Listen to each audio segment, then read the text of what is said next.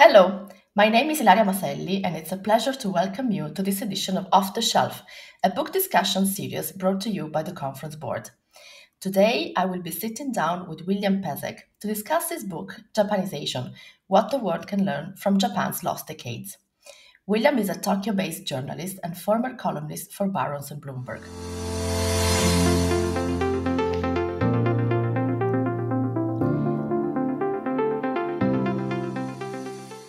The book was published in 2014, when the world was fiercely debating whether the economic policy program of Prime Minister Shinzo Abe, also known as Abenomics, would succeed or not. I came across the book recently while doing some research on public debt sustainability. As a result of measures taken nearly everywhere to curb the spread of the COVID 19 pandemic, the world is facing a major economic contraction. According to the Conference Board estimates, global GDP growth will be minus 4.8% in 2020. To counter the shock, governments are laying down large scale fiscal programs. The OECD estimates that public debt will increase this year from 109% of GDP to more than 137% in advanced economies. I start to receive many questions by our members on this issue, and the book is rich in insights that are incredibly timely, even though it was published 6 years ago. So, William, thank you so much for accepting my invitation to talk about your book. I'm sure I'm not the only one that is asking you questions about this. Well, it's great to be here. Yes, but the book does seem to have had a bit of a second life over the last year. I've gotten more emails and more texts and more comments and more invitations to speak about it. So it is quite interesting that it's come back around, if you will. Yeah, books have their own life. It's fantastic. Let me start from the basics. What do you mean by Japanization? Why are we talking about it now? Well, I mean, as most of your listeners will be aware of, Japan, for basically about 25 years now, has been walking in place. It had a very, very strong economic boom in the 1980s. The boom crashed, and Japan since then has been kind of plodding along, muddling along from basically from recession to recession. It never really quite crashed, but it's never really quite revived itself in any significant way. And Japanization is really when an economy falls into a kind of long deflationary funk that it has a difficult time getting out of, that governments have a very difficult time recovering from over time. And I think that in many ways, when you look around the world, there are a variety of countries that might be trailing Japan's same trajectory, if you will, and they're very frantically trying not to. And I think that when you look at policymakers around the world, one of the most frightening ideas for them is the idea of an economy that has fallen and can't get back up. And that is in many ways where Japan is 25 years after it first fell. That's an interesting start, and I noted as I was reading the book a couple of more things that I thought would help defining what is Japanization. So I have something like low interest rate trap and high debt and aging. Actually, I'm going to come back to that a little bit later. But since you mentioned that, which countries do you actually see walking on the same line as Japan? Well, to start from biggest first, certainly the US. The US since 2008 has in many ways been stepping in the same direction Japan has by treating the symptoms of its problems, not the underlying problems. And what you've seen since the Lehman shock in 2008 is a very aggressive effort to re-stimulate the economy. The Federal Reserve went to zero. It went to quantitative easing. The US government pumped a lot of money into the economy.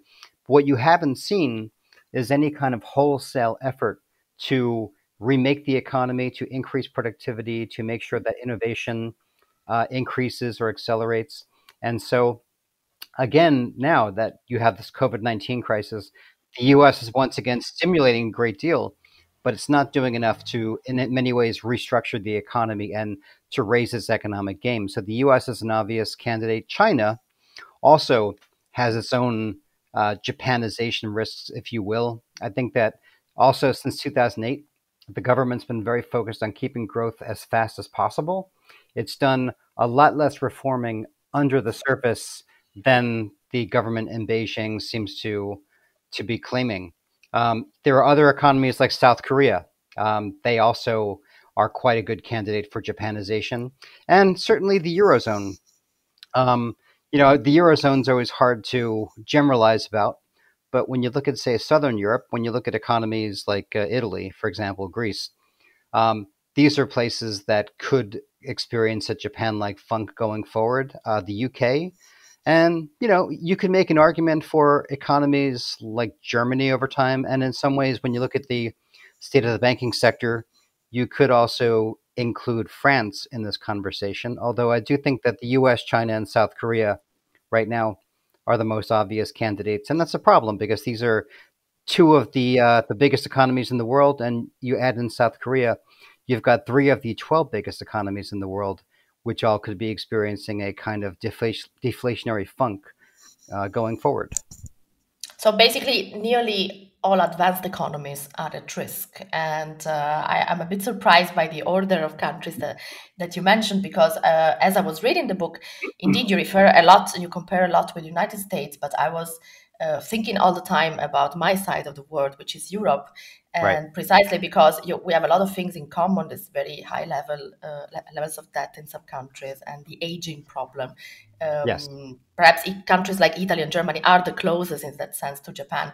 And then, of course, the fact that we have been trapped much more than UK and US in the low interest rate environment since 2008, and a very deflationary environment. So I would have guessed that your answer would have been Europe first, and then all of the others. But indeed, this is a rather widespread risk, and especially now that we are entering in this new economic phase.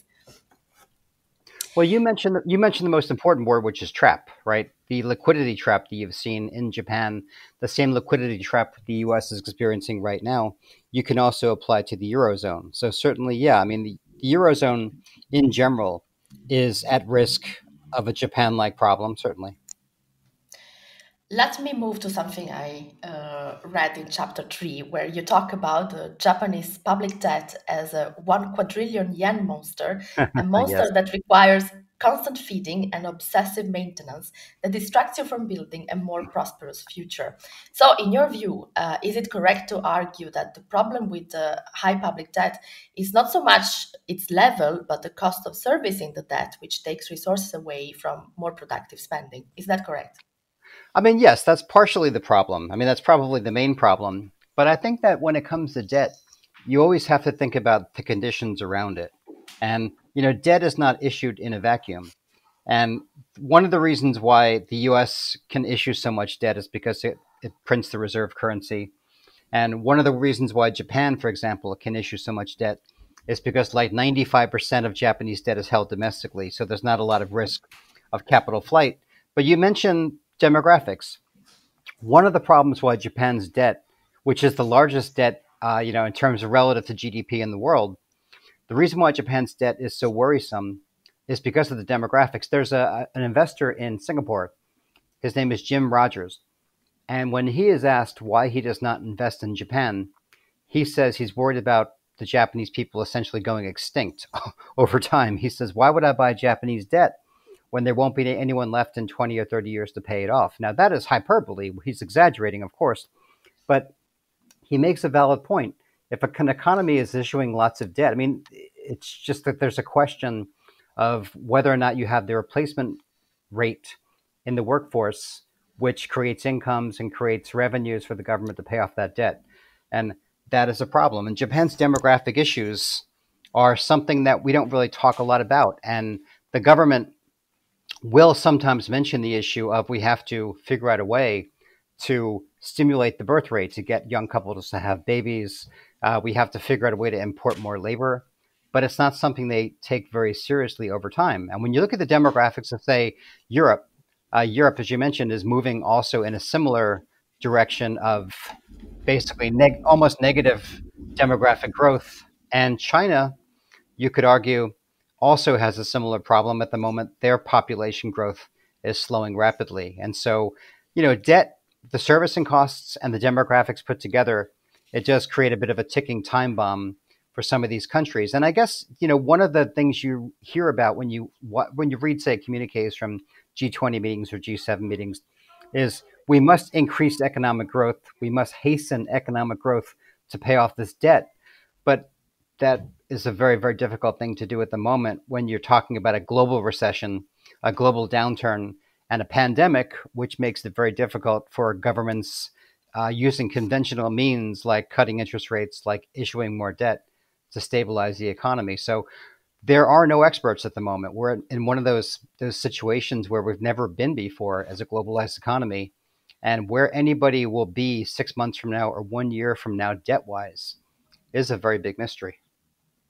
Indeed, indeed. But if I think of Japan, then yeah, you actually talk about this in the book, in the about all these contradictions. So you have all of these economic problems, and at the same time, Japan has top-notch infrastructures, low levels of crime, high living standards. So I have a really hard time reconciling the doom of the monster you mentioned and the fact that it's at the end of the day a very prosperous society. How do you square that? I mean, you're right. It is a very good question. It's something that after more than 15 years in Japan, I've been trying to reconcile myself. Japan, in many ways, I always think of it as a tale of two economies, in that when you look at the numbers themselves, when you look at the deflation, when you look at almost zero growth, it is an economy in trouble. But when you look around this place, you're right. I mean, there's not a lot of crime. There's a certain level of efficiency to the place. And even when Japan does have a crisis, when it had a banking crisis back in the 1990s, the place never unraveled. You never quite had massive unemployment. You don't really have much in the way of homelessness here. And I guess, Japanese style socialism, if you will, works in many ways. But if you're an investor, if you're a company looking to Japan as a place to make money, that can be a very different prospect because productivity here is low. Japan is not known to be terribly open to foreign investment and foreign companies headquartering here doing things their own way. And there's a lot of inefficiencies and rigidities in the system. And so I always think of Japan as this kind of tale of two economies. And which one will prevail in the next, say, 10 to 20 years is really anyone's guess. But I think that one of the things that worries me is that this tale of two economies was really fine until China showed up. I think the real change factor, the real catalyst for concern about Japan right now is the fact that before China became a major player in the region, Japan could do its own thing. But now China is forcing this level of competition from the outside. It's forcing this kind of competition for capital, for labor, for innovation. And that in many ways has been a wake-up call for Japan. And I'm not sure the government here, which can be very slow moving, has really figured out a way to compete with China. Because Japan has two choices, really. Japan has become a very expensive property in a somewhat cheap neighborhood. Japan's decision is whether or not to allow living standards to adjust lower towards China, or find out a way to innovate its way to higher, niche areas and become more productive so that it can maintain its living standards and excel from there.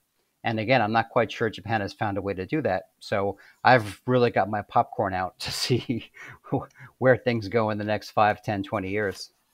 That might take a long time, but in the meantime, we're going to take a short break so for some quick announcements and be back in just a minute to continue this fascinating conversation with William Pesek on the book Japanization.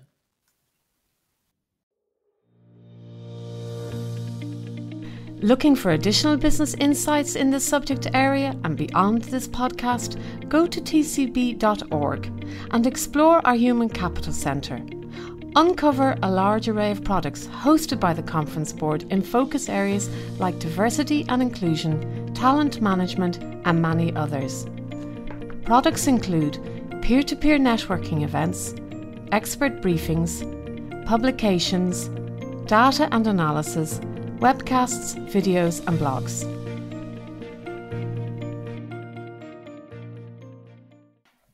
Hello and welcome back to our conversation with William Pesek on the book Japanization. There is a lot of discussion on inflation in these days. Some inflation could actually help governments in next years to make the debt burden lighter, but that seems unlikely. Our view at the conference board is that the crisis is mostly deflationary, the current crisis. That we might see pockets of inflation for some specific goods and services, but all in all, the deflationary forces are much stronger with low energy prices, no pressure on wages with high unemployment, weak demand, downbeat expectations. William, what is the world like in a deflationary environment? Because you've been living in Tokyo, you said, for more than 15 years now. So tell us, what is the world like without deflation, without inflation? Well, there's a kind of a half glass full view of deflation in Japan. And what I mean is that, you know, when you read the economics textbooks that we all learned, we all read back in college, when you think about economists like Milton Friedman, they talked about deflation as being this terribly evil force and a very alarming force, like the alarm going on right now.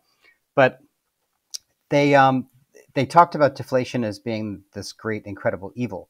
Japan has found a way to keep deflation as a somewhat of a more benign force. And what I mean is that I think for many Japanese, they've adjusted to it, they've learned to live with it. And for many Japanese, they almost view deflation as a kind of stealth tax cut, if you will. Now, that's the half glass full argument. The half glass empty argument is that I agree with you. I think that the disinflation that we're seeing around the globe is here to stay. It's not cyclical for me. It's secular. When you look at the collapse in oil prices, when you look at trends in gold prices, there's not a lot of indications that there is much inflation out there. And the reason why you do want to have a little inflation is because it suggests a level of confidence. It suggests the system is working. It suggests that the animal spirits are intact. But I think that in many ways, when you look at the state of the world, disinflation is the much more likely scenario, and outright deflation in certain economies. When I read about economists worried about inflation in the US, I roll my eyes a bit. I don't see where the upward price pressures are going to come from. And I think that the more likely scenario is that as disinflationary pressures or deflationary pressures spread, you're going to see a lot of conflict economically around the world. You're going to see more desperate kind of mercantilism, if you will, between large economies, especially from the US in the Trump era. You're going to see more of a beggar thy neighbor dynamic, if you will, between economies looking for any kind of competitive advantage they can find. You'll see currencies devalued here and there. You'll see central banks under more pressure to cut interest rates. But I think that one reason why deflation is likely is because, again, for what I said at the top of this interview, is we're treating the symptoms of the problem, not the underlying causes. And central bank easing is fine, but central bank easing just pumps more money into the system. If there's no uses for the money, there's no confidence in taking that money and investing it and spending it and fattening paychecks, then it doesn't do much good. So I'm with the conference board. I think that unfortunately, disinflation or deflation is going to be with us for a while here. Now, of course, the paradox of Japan is that inflation never appeared despite the ultra low interest rates and all the attempts done to pump the economy. And there is actually a funny quote in chapter one. I mean, the quote is actually not funny in itself, but reading it now, it's funny. So you basically recall that Christine Lagarde asks in 2013, when she was the head of the IMF, what would happen if central banks raised interest rates again. Now, we know exposed that shortly after the Fed and the Bank of England did start increasing interest rates again, while actually the ECB never managed to do so. So now we're in a place where not even a decade later, we have the perspective again of another decade of ultra low interest rates. And you argue in the book that the ultra low interest rates did more damage than good to the economy. So can you explain to us in which way? Well, I think the problem, I really do think of it as one of addiction. I think that central banks have cut rates to a certain level for so long that we've all gotten addicted. I mean, here in Japan, for example, when rates went to zero, people got used to it, businesses got used to it, banks got used to it, insurance companies got used to it, pension funds got used to it, investors got used to it, and also households got used to it. So when the government did try about 5 years after the fact to raise interest rates once or twice, There was a lot of anger about it. There was a lot of disruption in the financial system. And over time, Japan had to reverse course and cut rates back to zero. You've seen the same thing in the US since then. In the years after the Lehman shock, the Fed cut rates to zero, and then the Janet Yellen Fed began raising interest rates. And then early on in the Powell Fed era, they kept on raising interest rates. And now we're back to zero and beyond. And I think the problem is that when you cut rates to zero, we get addicted to it, and it also deadens animal spirits. It basically gives the business culture, it gives the political culture fewer incentives to do the hard work of making economies more competitive, because it's just too easy when the central bank is pumping all this money into the economy. And I think when you look at QE, QE was supposed to be sort of life support. Basically, if you think of an economy in the hospital, QE was all about keeping the economy alive, shocking the system, and nursing it back to health. But what's happened is QE's become a permanent feature of the world that we've lived in over the last, say, certainly globally over the last 12 years. And so people have gotten a bit, again, addicted. Here we are. That's very interesting what you're saying, especially in view of where we are now, and what decisions central banks are taking now. This becomes actually extremely relevant. Now, the COVID-19 outbreak will leave scars on the economy and the society, unfortunately. I think it's safe to anticipate that. Yet, I don't want to conclude this conversation with a bitter taste. So, here is my next question. Do you think there is a way for countries to escape this sort of trap that you described of low inflation, low interest rate, addiction to QE, despite the aging and debt that we see right now? I think the answer is yes, but only if we work together. What is missing is cooperation. It still is amazing that we are not having, weekly or even daily Zoom calls between finance ministers around the world, G7 officials, G20 officials. We need more coordination. We need more coordination between central banks. It's no longer the case that one central bank, say in Korea or Brazil or in the UK, cutting interest rates matters much. You have to do it in concert. You have to do it in coordinated fashion. You've got to make it big and bold. And I think the same thing goes for fiscal policy. I think when you look at the ways in which all these governments are acting independently from one another to stimulate economies, that's fine. But nothing would get greater traction than all of these economies getting together and putting out a plan and essentially coming up with a sort of schedule, if you will, of fiscal and monetary policy moves to just basically say, we are the world, we're working together, we're in this together, and we need to make sure that we give these stimulus actions as much traction as possible. And when you have all these different countries working for the same goal but doing so independently, it doesn't really do much good. And the other thing that I think we need to do is, while there is this cooperation, there needs to be a moratorium on new tariffs, on new capital controls. I think we can probably do another podcast on all of the failings of the Trump administration during this crisis. But one of the dumbest things the Trump administration has done is kept its China tariffs in place. What they should have done immediately was said, look, the world is hurting right now. We're talking about the two biggest economies in the world. We, the US, we're going to put a moratorium on our levies and our taxes on Chinese goods for now. Trump refuses to do that, and he's still threatening more. So I think you need to see that. But I do worry that in the Trump era, until the US election come November, the idea of global cooperation will be a very difficult one. So I think that other members of the G7, perhaps Chancellor Merkel, will have to be the one to step forward and say, we need to cooperate more. The US should cooperate with us. And we welcome the US coming to the table and working hand in hand with us, in some ways shaming the US into working with the rest of the world. Maybe I'm being too optimistic and naive about that, but I think that that's necessary. That's the only way that the global economy 12 months from now can be any better off than it is at the moment, I believe. I think that's a very safe and simple and effective recommendation. And indeed, what I remember from the after the collapse of Lehman Brothers, there was actually more cooperation at G7 level than what we have seen Yes. right now. So, I mean, it is possible to do it, and we have a recent memory of that. I'm going to ask you one last question. I was reading your book last week, but what are you reading right now? Well, actually, right now I'm reading a book by Eric Larson, one of my favorite writers. It's called The Splendid and the Vile.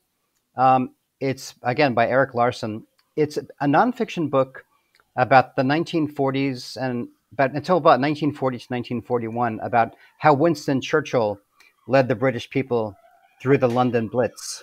And it's a very, very interesting read about history, certainly, but about the kind of the strong will of one leader and how he inspired an entire nation to stomach some very, very dark times. And one of the reasons why I find this book so interesting right now is because the parallels to where we are today are not perfect, but there are a lot of moments where you find yourself thinking, who is Winston Churchill today? Who is that leader around the world who can kind of summon the courage and has the charisma to say to other leaders, let's get on the phone, let's talk about this, and the more modern context, I guess we'd say, let's do a Zoom call. Thank you, William, and thank you all for joining this podcast. I Thank highly you. recommend the book. Not only it's rich in insights, but it's actually a very pleasant read. And we only spoke about the more economic part of it, but it's actually a broader description of the Japanization, and there is actually a very interesting chapter on gender balance in Japan. Yes. Remember to subscribe to our Off the Shelf channel to hear more book discussions. And if you'd like to hear more on economics related topic, we also invite you to subscribe to the Conference Board Indications podcast that you can find on your favorite podcast platform as well as on tcb.org/podcast. I'm Ilaria Maselli from the Conference Board, and thank you all for joining us.